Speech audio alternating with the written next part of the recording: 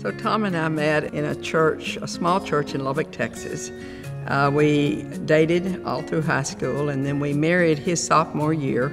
That was in 1963, 60 years ago in April. Both of us have always been taught in our faith journey that you use your religion in terms of how you react to social injustice issues.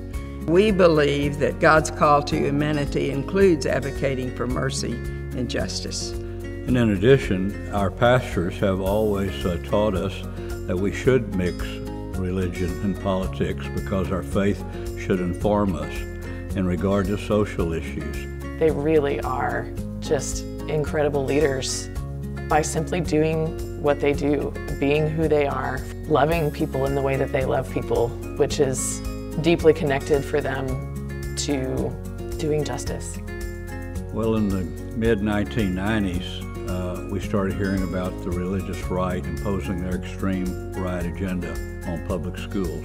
Cecile Richards had started Texas Freedom Network in 1995, and we got involved and started supporting TFN at that time. Organizations like TFN give me hope. Yeah, hope and the tools to stay plugged in. Sometimes I go, you know, we've been doing this for 60 plus years.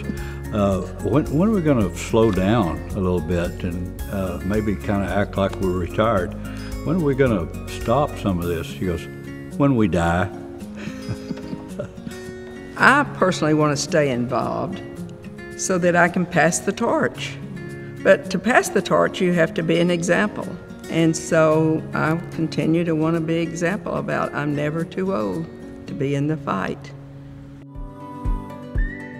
Because of our own journey, we felt called to be personally involved in the process of First United Methodist Church Austin becoming a reproductive freedom congregation. Tom and Robbie continually brought it back to me and said, this is happening, this is a new thing, we should look at doing this.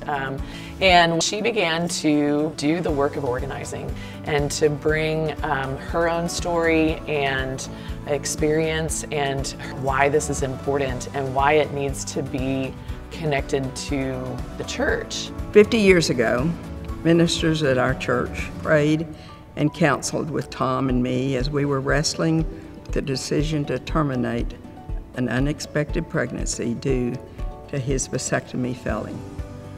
I was emotionally and physically drained, as well as frightened, worrying about nurturing and caring for the 4 children we had. Tom and I also shared our personal story to several groups and classes. And invariably, each time we shared our story, women would come up to me after the class and share their personal story, which led to meaningful conversations. There's so many women in the United States that have had the experience of making what was the best choice for them at that time, and yet they feel shame and stigmatized and blamed where they've told hardly anyone. There's a verse, a song we sang recently at our church that I think reflects why we must lead this fight. And it is, the angels cannot change a world of hurt and pain to a world of love, justice, and peace. The task is ours. That task is our call as people of faith.